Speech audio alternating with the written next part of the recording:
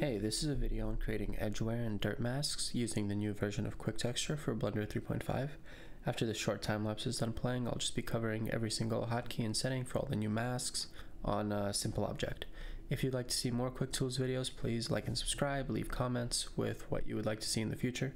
I'm mostly hard at work right now on the new updates, which are going to have customizable hotkeys and lots of the community requested features, and just continue to improve QuickTools as much as I possibly can. I love using them. I really couldn't work without them at this point, so all my focus is just on continuing to improve them, but I also want to keep making videos as well, so just let me know. If you want to just check out some of the basics, you're just getting started, please check out the other videos on my channel. I have introductions, I have just like practical demonstrations, I have videos where I just go through every setting, so be sure to check that out. So for the first workflow in this video, make sure that you are on cycles for your render engine, and then let's just go to material preview, press Ctrl T to launch QuickTexture. I'm just going to choose some random texture here, something with color. Okay, it's going to be my first layer, and then I'm going to make a second layer with Ctrl B. I'm going to select something like this. So the way that it's going to work is it's going to blend between these two layers based on a mask. So over here we're going to see Ctrl C, mask by cavity. So that's going to be edges. Let's actually make sure that we are in cycles. Okay, so now I'm going to press Ctrl C when I'm on the second layer, and that's going to create this black and white mask. And you have all these settings here. You can control the radius. You can even control the noise here to add some more breakup. So like something like that.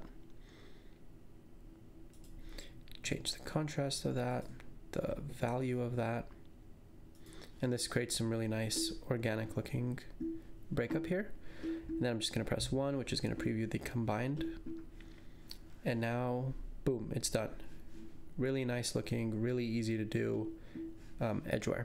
If you were to select this area and you extrude it, you'll see that the edges get automatically updated.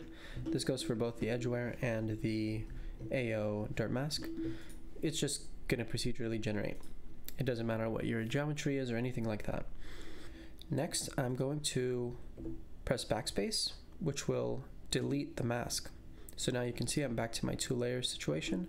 I have my first layer when I press Q, I have my second layer when I press W, and now instead of doing an edge mask, I'm going to do the AO mask, which is just where the occlusion is. So this is good for dirt, but also if you reverse it or invert it, it's good for dust.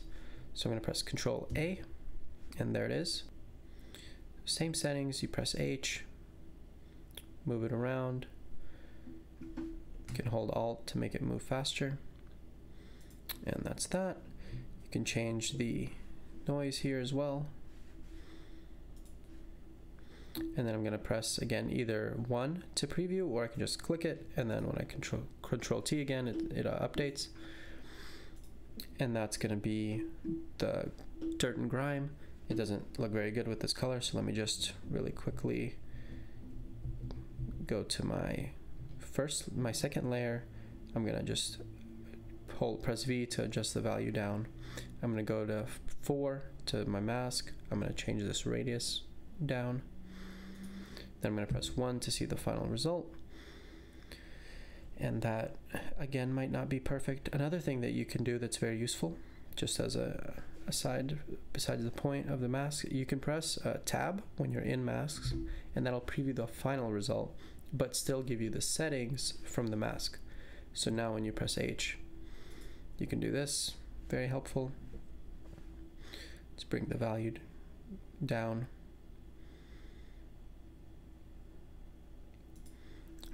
And that might be a lot more appealing. Let me make the value brighter. So that's the dirt mask. And of course you can stack as many of these as you want. We can have up to 5 layers in QuickTexture, so you can blend between any of those layers with these masks. So for masking by vertex color, you don't need to be in cycles. You can be in Eevee. And now we have here our simple material, 2 layers, all you have to do is go into your vertex paint, go over to where that color attribute is, and I find that it helps to delete this default one. It's nice to just fill it with black automatically, and you can name it, you don't have to. Just make sure it's like that, and then let's go into solid so we can actually see it. So it's good that it filled in black, because now wherever we paint white, let's actually do it around the edges so it kind of makes sense for what we were doing. Let's say something like that, doesn't matter. And now you can just go back into your render view, and when you're in QuickTexture, if you're on the second map, all you have to do is make sure that this vertex color is selected. So if you have like 7 of them, it doesn't matter, just whichever one is the active one, that's the one that matters. And then you press Shift V. Shift V. Give it a second. And we are now blending between layer 2 and layer 1 based on this specific vertex color. So that is really useful. A lot of people requested it. And it's actually, it really is awesome, because the UVs don't matter. It's just based off your object geometry. Okay, so that covers all of the masks. Thank you guys for watching. I'll see you guys in the QuickTools Discord or the next video.